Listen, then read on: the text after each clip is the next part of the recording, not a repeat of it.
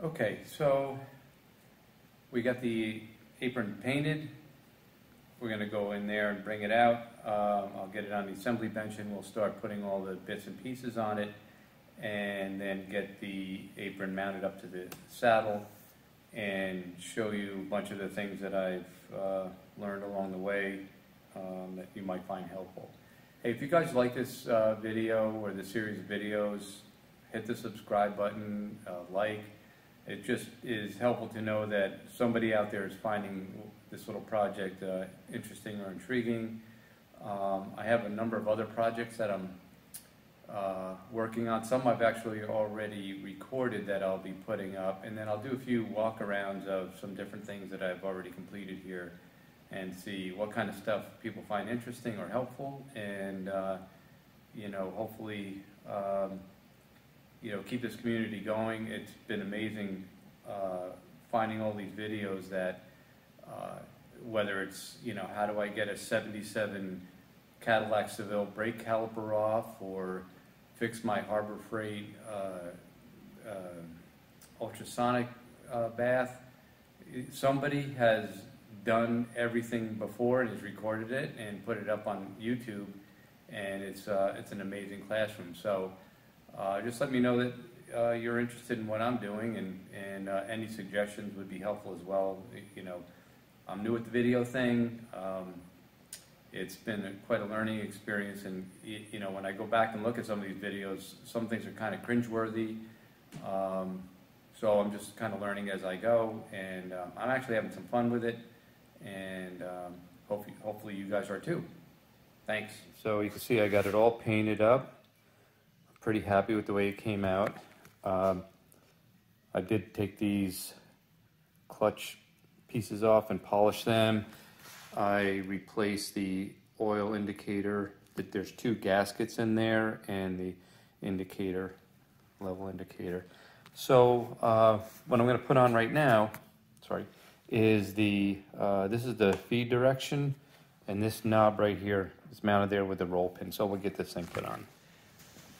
All right, let's get this guy on. So right here, this goes on. I'm going to push this feed back through from this side to hold it there, and then get the knob on there and make sure that I'm lined up with the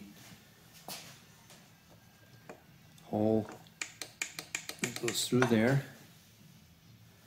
A bit more.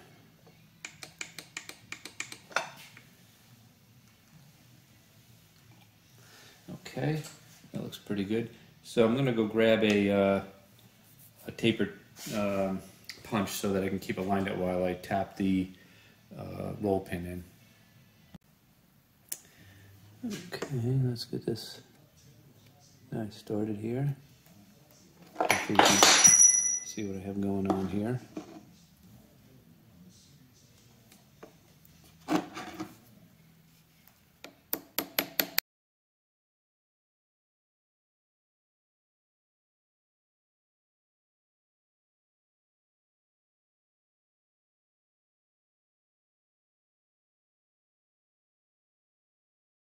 I just had to move the camera out of the way so I could get a nice, sort of square shot at that pin. So got that pin in there. So now we got that where we need it to be.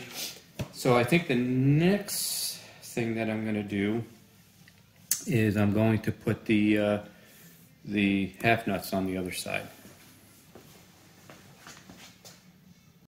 So I mentioned I was going to start with the half nuts, which go right here, but I think I'm actually going to start with the worm gear, and that goes underneath this cover right here. I just threw these screws back in just to keep from losing parts.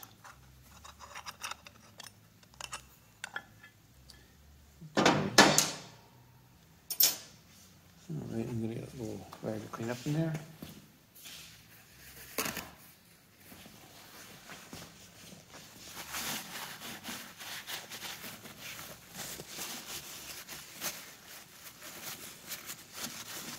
We talked a little earlier about the different ways that certain parts on this machine get oiled, and notice right here, there's an oil tube and it drips down onto the worm gear that sits in this well.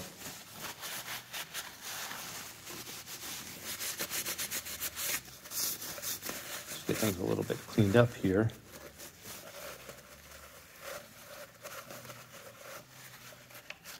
All right, so I'm gonna go get a little whey oil and I'm gonna go round up the parts and we'll bring you right back.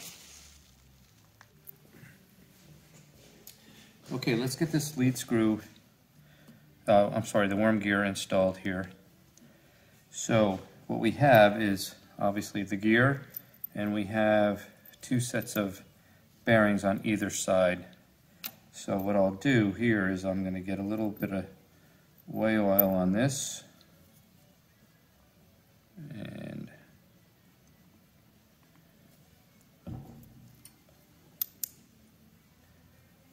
we'll slip him in there. Maybe I'll just throw a little bit of whey oil on the fronts and the backs here of the races. Okay, so the drive shaft that comes out of the apron is offset relative to this housing, which allows you to sneak this gear in like that. So I'm just going to get a little bit of oil on this on both sides and in the middle. So we're going to send him in here. The other thing is this little area is like a little well, and when the oil, the lubricating oil comes from the pump, drips down onto this mechanism, this well actually fills up, and there's a little pipe plug that goes right in the bottom here. So we're going to get that in there. I'm just guessing that over time the well probably fills up and overflows, leaks out, and just goes down into the sump in the bottom. So I'm going to get this screw tightened in there, or the pipe plug in there.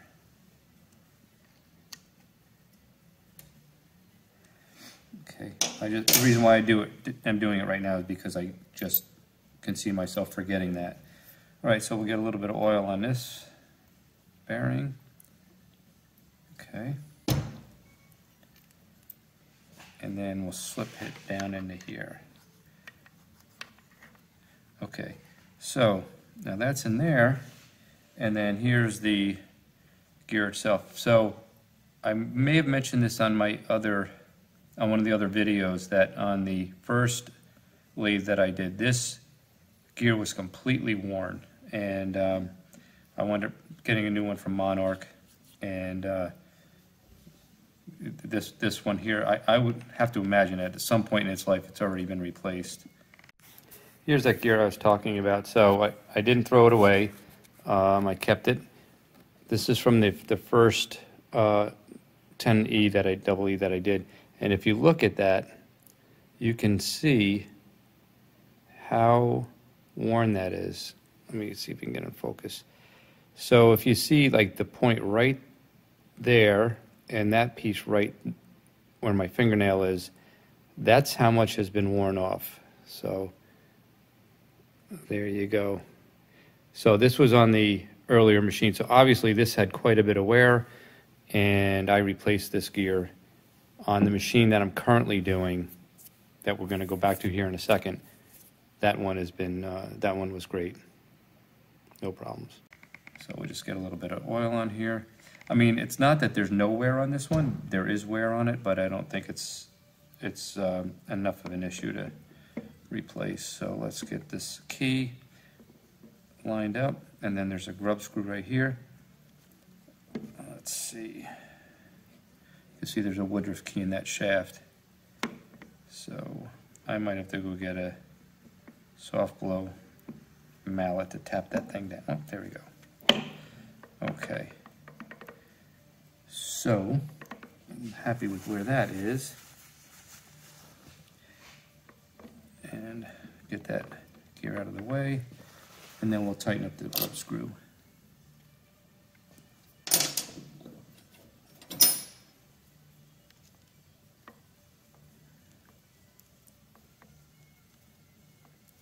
I believe that there was a small depression in the shaft that positions this gear front to back. I don't think there's any need to put Avon torque on that. Not necessary. Okay, so now we'll go round up the half nut parts. I may have to go back to the video and figure out how it all goes back together. May not remember, so let's go get those parts and get this all wrapped up. I'm going to leave this cover off, if you remember, the cover that goes on here. Let's see, thinking like this. I'm going to leave that off for now because I think I need to get at these parts here. Okay. All right, so we're going to get on these half nuts, get these guys installed.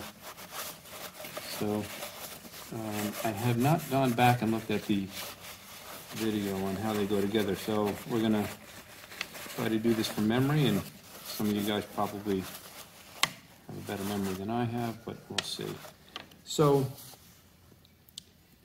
the way this works, and the way I think it's going to be best for me to install it, so this bracket goes on here.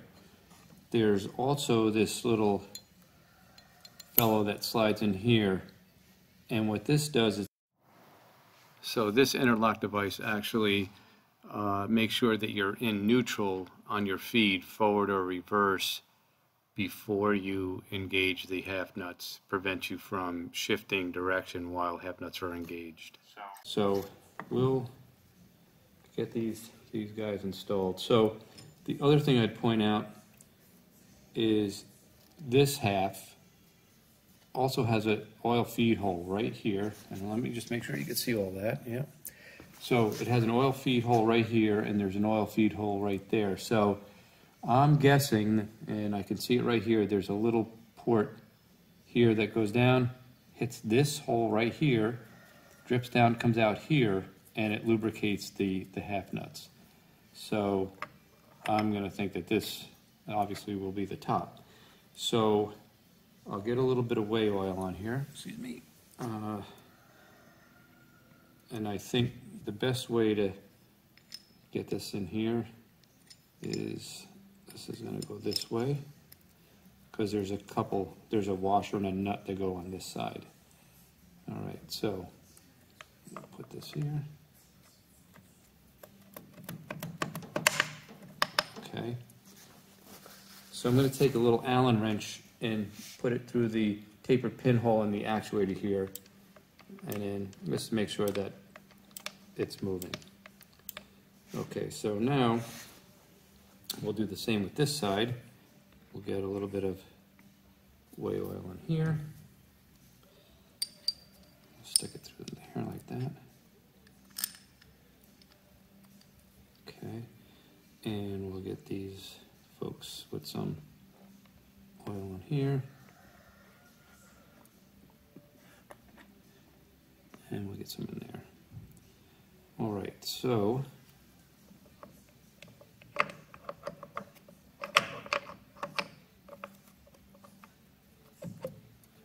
all right, for everybody's hands, and we'll just give this a try, make sure it's going to operate. Okay, nice and smooth. All right, so now, remember before I mentioned the position of this guy, and I could see a little mark right here, so that tells me that I believe that this guy goes right here. So I'll push him in and lock it in. That should hold it in place. All right, so now I'll get some lube in here and here. Okay.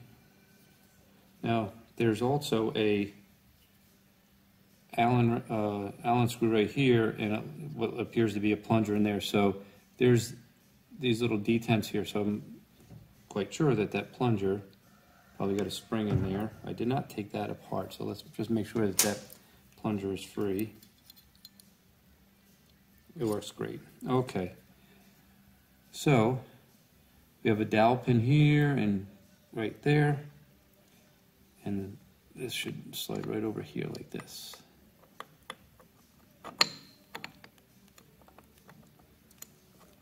Okay.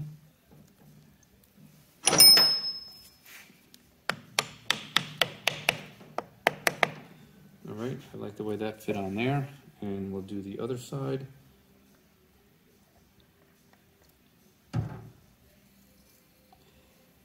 So again, looking at the wear, or the markings that are on here, it appears to me that this probably goes this way. And let's take a look to see if we think it lines up correctly. And it matches the wear pattern, which it appears to. Okay, so let's get a few screws started.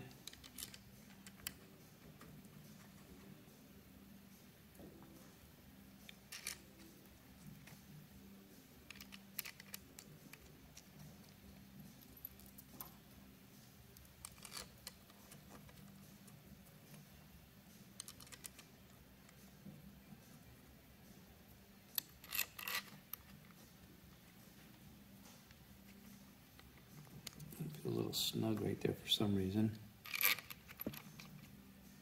It's the counterbore hitting on the Allen. So let's tighten these up.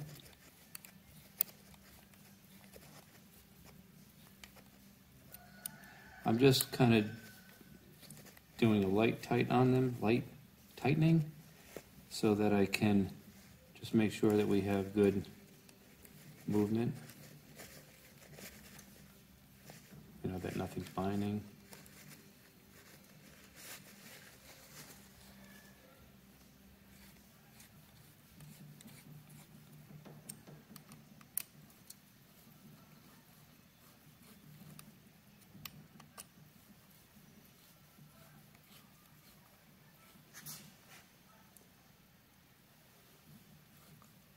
And what I might try doing is I'll fit the lead screw in just to make sure that this is oriented correctly with that one, because if it's not, it'll be a major fiasco to take this all back apart again, just to switch this thing over. This one we know goes in that position.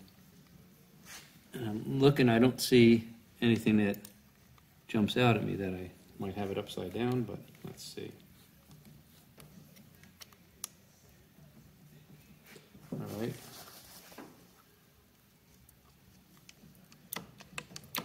Okay, so it still works nice. So we'll grab the lead screw.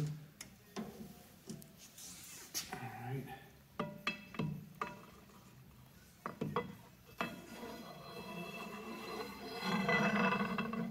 Okay. So now, if I engage these half nuts,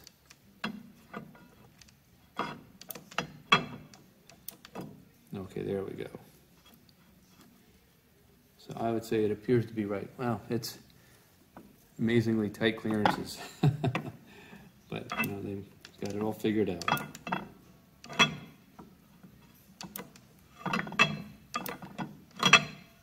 Okay, so I'm confident that we've got it installed correctly.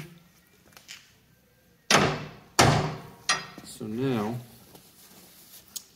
we will put these washers and nuts on. And then of course I'll go back and tighten those up.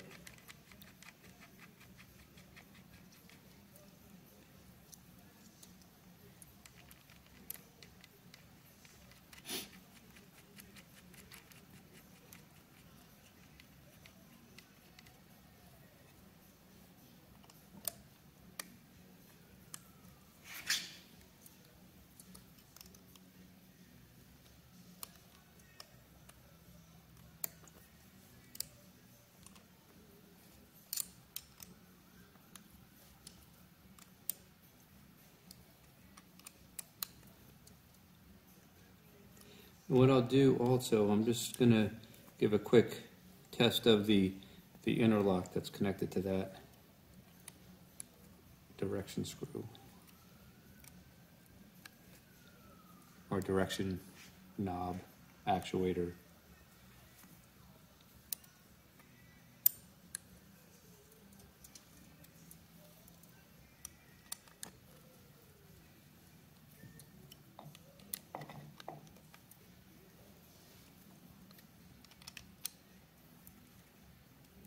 Okay. Again, I'm going to give it another try on the, make sure the half nuts work. Okay. Yep. All right, we'll give it a wrench from that. Looks like maybe 9/16 or 5/8.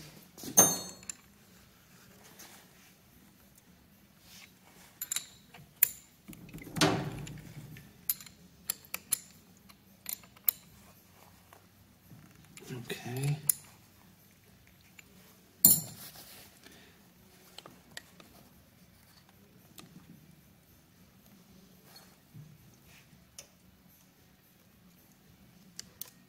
So now we opened up the half nut, so I should be able to move that guy in and out, and I can.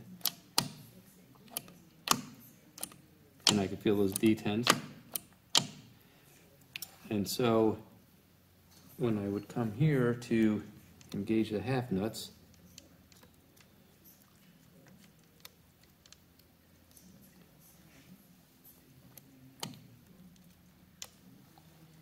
let's see here.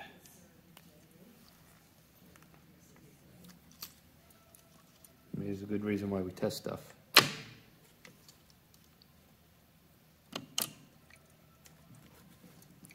There we go. And you can see this moving, right? So now if I go to move this, I can't. So that appears to be working correctly. Okay. All right, so this is that wad of material that was underneath here, so we'll put this back in.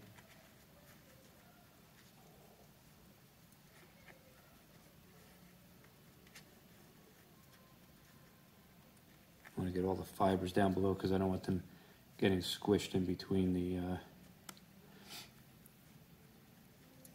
saddle and this apron. Well, guess what? You guys couldn't see that, so let me raise you up a little bit. Okay. This is what I'm talking about right here. So I stuffed that back in there. So I'm going to soak that up with some whale oil so that it's kind of sort of pre-primed. So we'll just get some in there. And get it all tucked down in there nice. All right. That's pretty good. So now we will let me bring it back down. And we'll get this cover back on.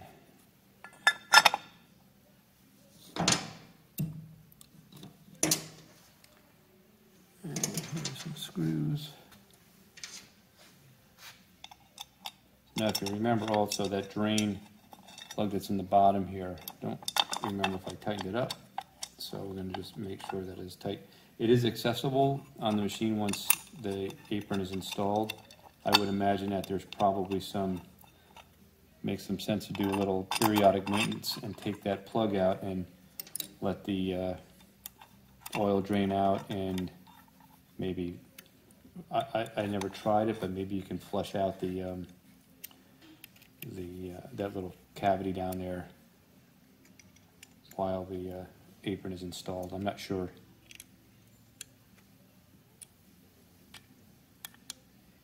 Okay. And we're going to just double check to make sure we're free with everything here.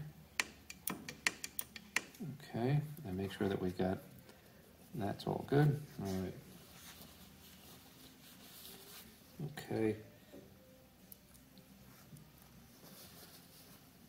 Really hoping that when this is all said and done, we don't have any extra parts. All right, so I'm going to just tighten down that piece on the bottom, or that drain plug down here in the bottom. There's another drain plug on the end here for this whole bottom sump. I'll get that in there, and then we're going to put on the electric lead screw, I guess, trip mechanism. This is the thing that sort of gives you your travel for the reverser. Okay.